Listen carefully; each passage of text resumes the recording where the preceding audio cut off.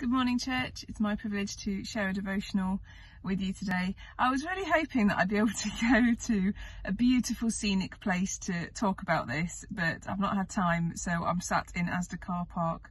But actually, as I'm sat here, I'm thinking actually that's quite profound, in that what I'm about to talk about is the fact that even in our everyday life, in difficult circumstances, good circumstances, we have to trust in who God is. And so sat in Asda car park, it's a little bit mundane, it's a little bit, oh crumbs, we need to get some things for the packed lunches tomorrow.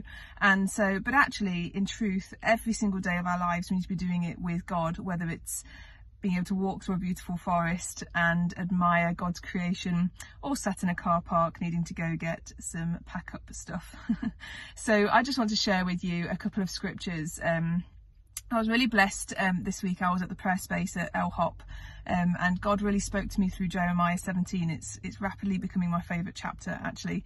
And Jeremiah 17:7 says this: "Blessed is the one who trusts in the Lord, whose confidence is in him." And then it says this: "He'll be like a tree planted by the water that sends its roots out by the stream. It does not fear when the heat comes, and the leaves are always green. There is no worries in the year of drought, and it never fails to bear fruit." And I think that's a really, really powerful couple of verses. The reason why is because it talks about actually a tree being planted by the water, but it's the tree that sends the roots out to the stream. It's part of the tree's responsibility and the tree's nature to be able to send its roots out and find good quality water in order to nourish itself.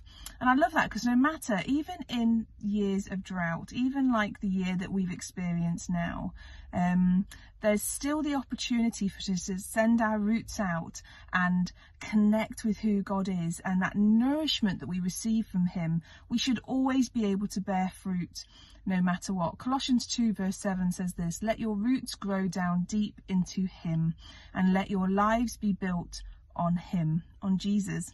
"Then your faith will grow strong in the truth you were taught, and you will overflow with thankfulness."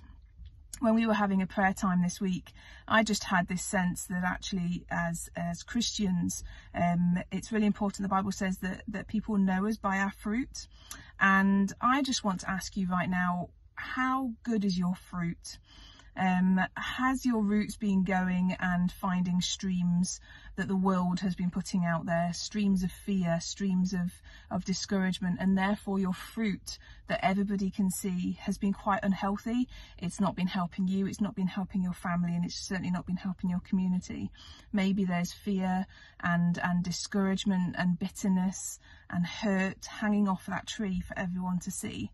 And I just want to encourage you right now that it doesn't have to stay that way, that it's our responsibility to send our roots out into streams of living water, into streams where Holy Spirit can speak to us, minister into our lives. And therefore the fruit that we develop will be one of love, of joy, of peace, of patience, kindness, goodness, faithfulness, gentleness, self-control. So here's a challenge to you today. What's your fruit looking like? Is it looking bad? Is it looking negative? Is there just no fruit at the moment because you are going through a really dry season and you're finding that actually the tree just feels really bare? Do you know what? That's okay. That's okay. As Christians, we shouldn't beat ourselves up about that. Even big heroes in the Christian faith over centuries, they've had times where they felt so discouraged that actually their trees are just bare, and they've needed to have some time to hibernate, some time to go into God and spend time with God before they can feed or give anything out to anybody else. And that's okay.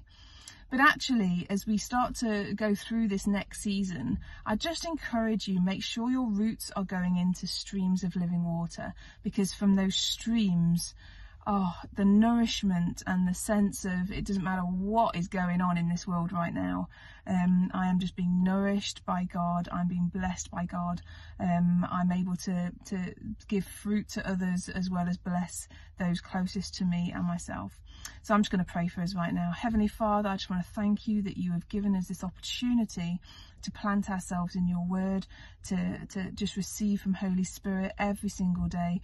And Lord, I just pray for my friends, for my family listening to this right now, that as we go through this next season, as we endure this current lockdown, and as we go through Christmas and different things that we might be feeling, different things we might be grieving, I just pray that our roots will intentionally be going into those streams of living water.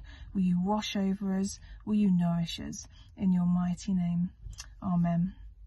All right, friends, God bless.